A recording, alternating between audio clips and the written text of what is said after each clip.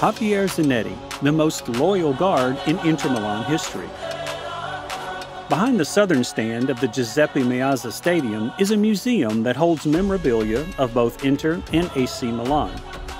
It is not difficult to recognize Javier Zanetti's number 4 shirt, a shirt that you can no longer see on the pitch, because it has hung here forever as a perfect testament to an undying loyalty.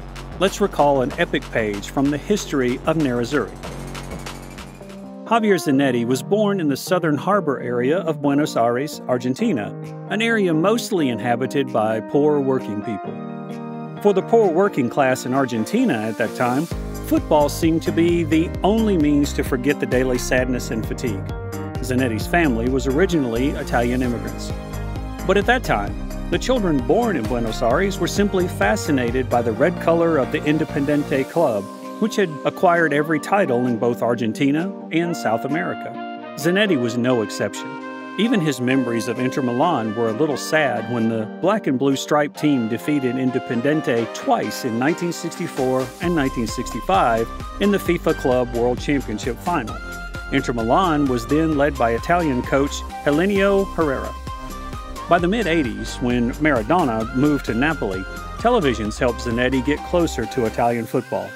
But instead of Napoli, this guy became a fan of Inter. The figure that fascinated Zanetti was Lothar Matthäus, a steel midfielder, and above all, a leader and a spiritual pillar for the team. Zanetti's father, Rodolfo, was a builder and a supporter of Independiente when Zanetti was 12 years old. When he finished school, he then worked for his father's crew as a worker. When the little Zanetti joined the Independiente training center a year later, he thought his wish had come true. After 2 years of practicing, he ended up being discharged by the youth coach team because he thought Zanetti was weak and could not grow more. And so Zanetti came back to work for his father. He still loved football so much, and his heart showed it every day, but life must go on. One day, his father Rodolfo told his son, "Javier, what do you want to do after all? Do you really believe that you can't play professional football? Look around. Many people believe in you and think you are good. Everything at Independiente went wrong, but why not try to look for opportunities elsewhere?" And Zanetti started looking for a new team. He was accepted into Talleres, a team in the 4th League in Buenos Aires, and then went pro with Banfield. Also here, his innate strength was discovered. Zanetti was no different from a tractor when he worked for his father.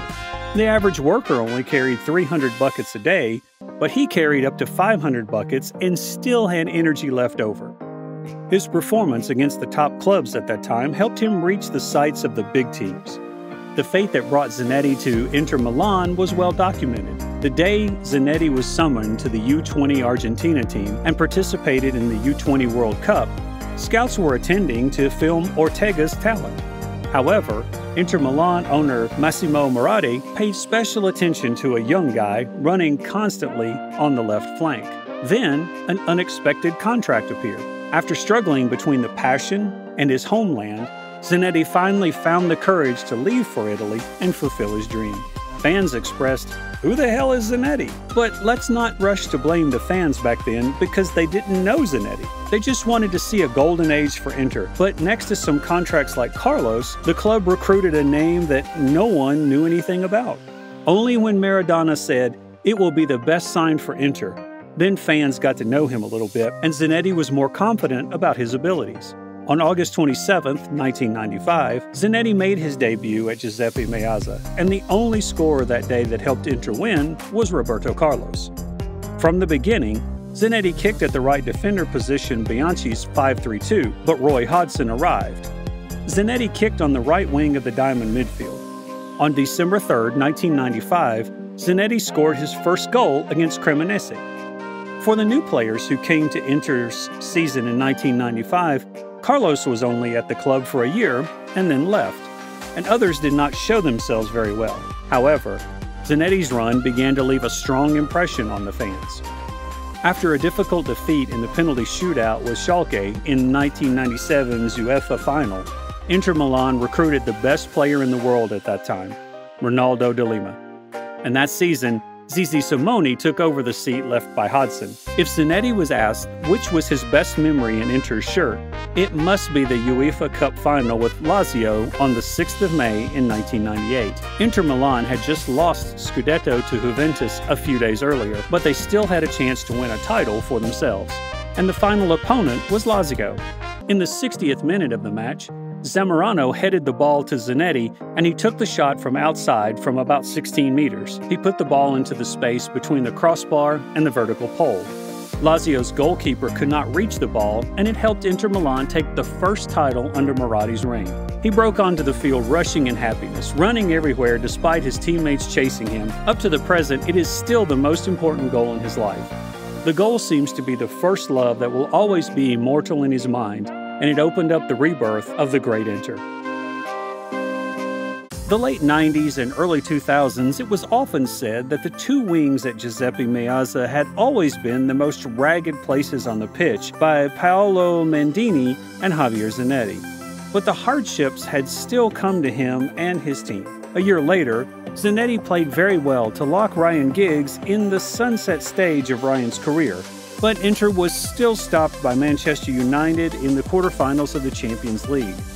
The loss put an end to this extremely poor season for Inter, and one that found them in the 8th position in the domestic league, 24 points behind the top team and not even attending the European Cup the next season. In the summer of 1999, Zanetti was handed the captain's armband from Giuseppe Meazza. Never had an Argentine become a captain of Inter, but the Blue Stripe team was still facing its share of trouble.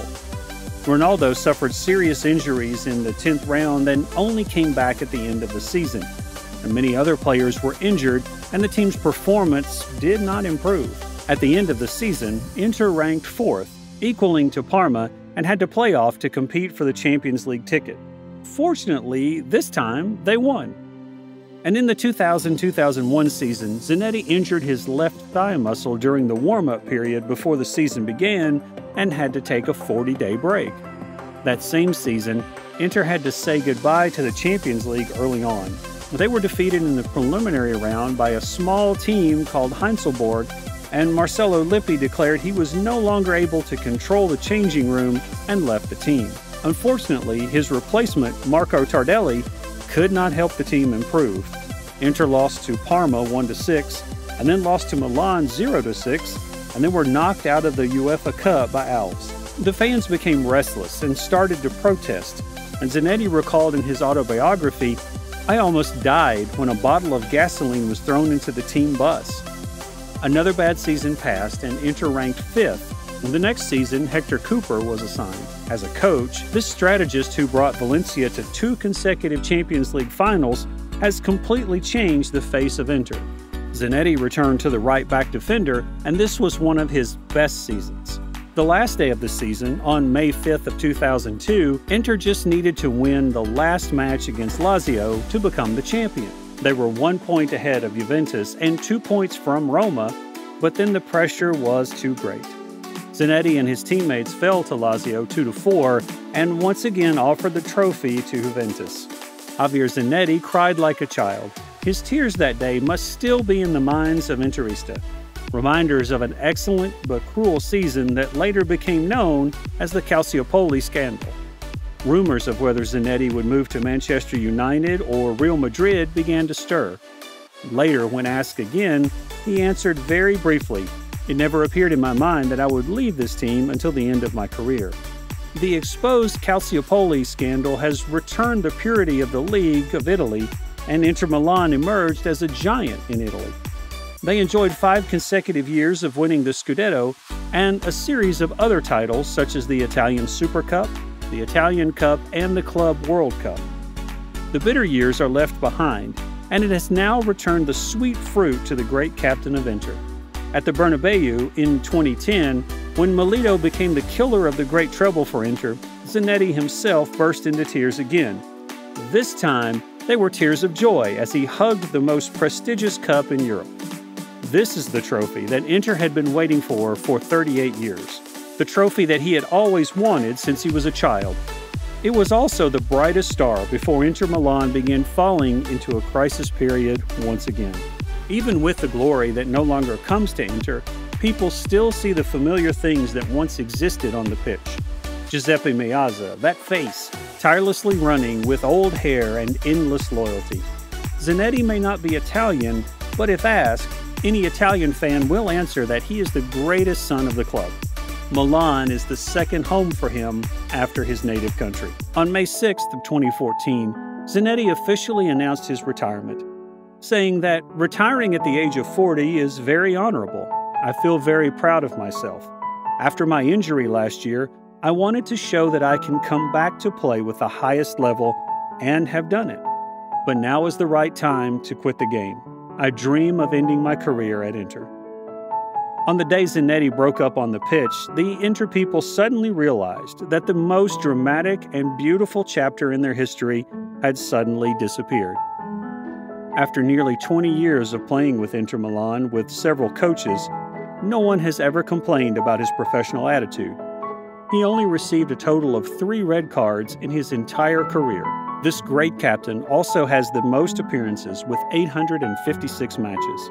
On the national team, he also holds the same record when he had 145 games for Argentina in the period between 1994 to 2011 and scored 5 goals. Javier Zanetti is a living witness for Inter Milan, from suffering to glory and from glory to despair. But no matter, Inter will never stop missing him. His number 4 shirt is hung in the club's museum, and his steps will be kept in the record and the memory of Inter Milan fans. Thank you to a legend. Please show your love for Inter Milan and for Zanetti in the comments section below.